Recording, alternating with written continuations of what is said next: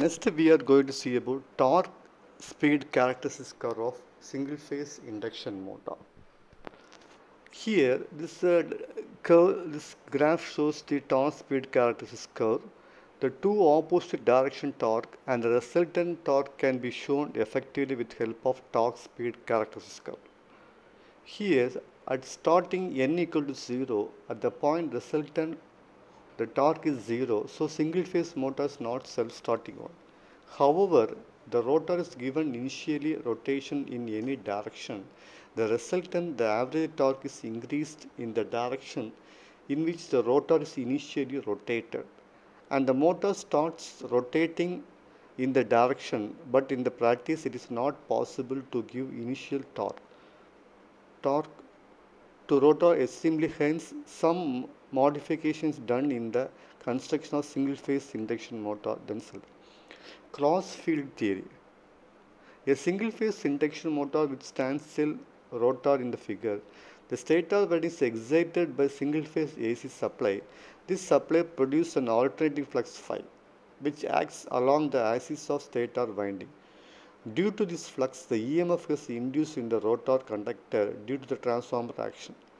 As the rotor is closed on, this EMF circulates current through the rotor conductors. The direction of rotor current is opposite causes produced with stator flux phi.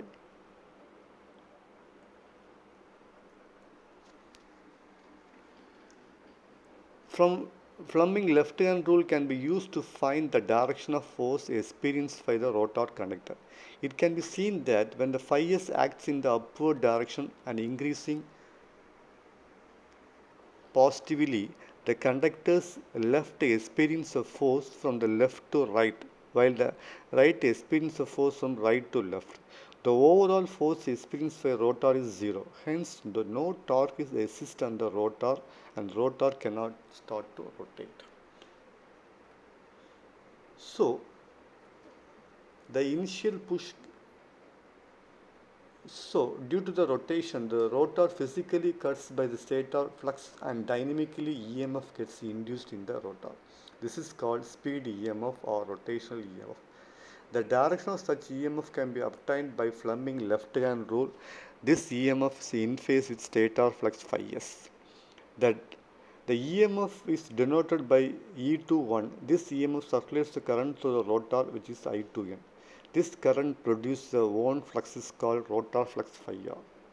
The axis of phi r is 90 degree to the axis of stator flux. Hence, rotor flux is called cross field theory. Due to the very high rotor reactance, the rotor current I2N, I2S lags the rotational EMF by almost 90 degree. The direction of rotating magnetic field will be same as the direction of the initial. So, thus the rotor experiences a torque in the same direction rotating magnetic field. So, the direction of initial boost. So, the rotor acceleration in the anti-clockwise direction under the case condition and attains subsynchronous speed in steady state. Thank you.